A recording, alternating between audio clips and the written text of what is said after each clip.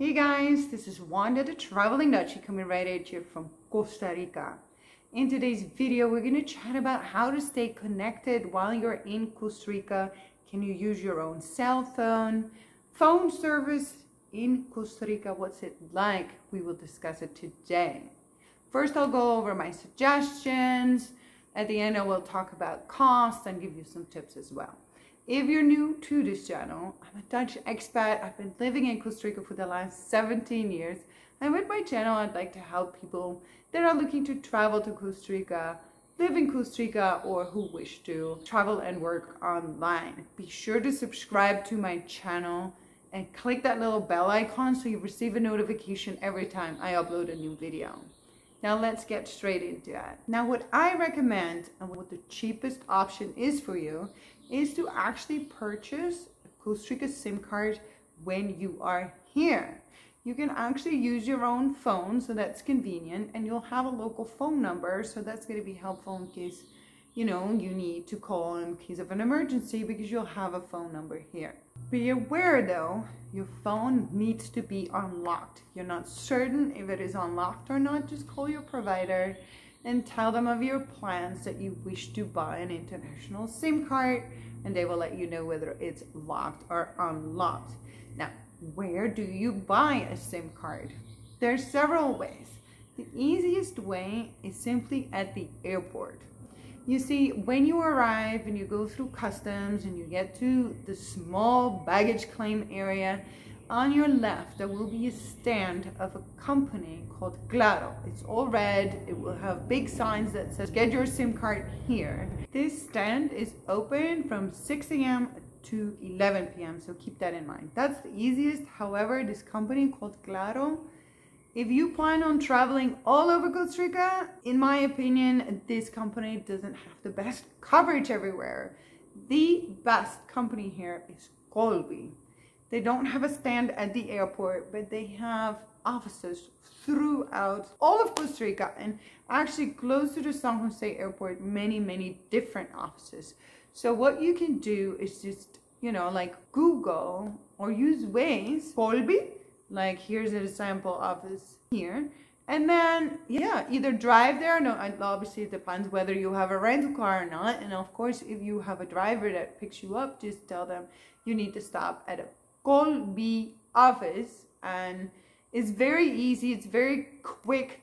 They actually help you put the SIM card in, so don't worry about that. Do keep in mind, I'm talking about San Jose Airport and surroundings. At Liberia Airport, there is no stand inside the airport. However, there is a Colby office 15 minutes drive from Liberia Airport. As I mentioned, they will help you put in the SIM card and give you explanations as to how to do it. Now, you do need to show a passport, you need to fill out some paperwork, and of course you need to pay. Now get this, it's very cheap. A SIM card is only about $4 or $5. Do you keep in mind you want to pay in cash? And ideally you want to pay in colones. So once you get to the baggage claim, there's an ATM machine, so I suggest to get some local money out, which is very helpful to have along the way to have some pocket money. Now, if all of this sounds too intimidating for you, which I completely understand, it's not for everybody, I suggest just going with an international plan with your current provider. So in the United States, I understand that most of you have Verizon. At least 80% of you have Verizon, and Verizon actually has something called Travel Pass, which is an international plan. It's $10 a day, and you can use your phone here as if you do at home. So it's as easy as that. And T-Mobile also has an international plan. Just give them a call and find out about the details. Obviously, you want to keep in mind that you do not have a local number here. And if you need to call your family or friends back home, of course, it is always an option to just use the internet. There's internet everywhere, at all the hotels, at the airports, and you can just call them through WhatsApp or whatever app it is that you use to call. And just some tips, here in Costa Rica, everybody uses WhatsApp. So if you download WhatsApp on your phone, you know, you can call through WhatsApp. Most businesses actually use WhatsApp as well, so you can type. It's basically anytime you have internet, you can call as you please. So I would definitely suggest using that as well. Keep in mind that here in Costa Rica, the emergency phone number as well is 911.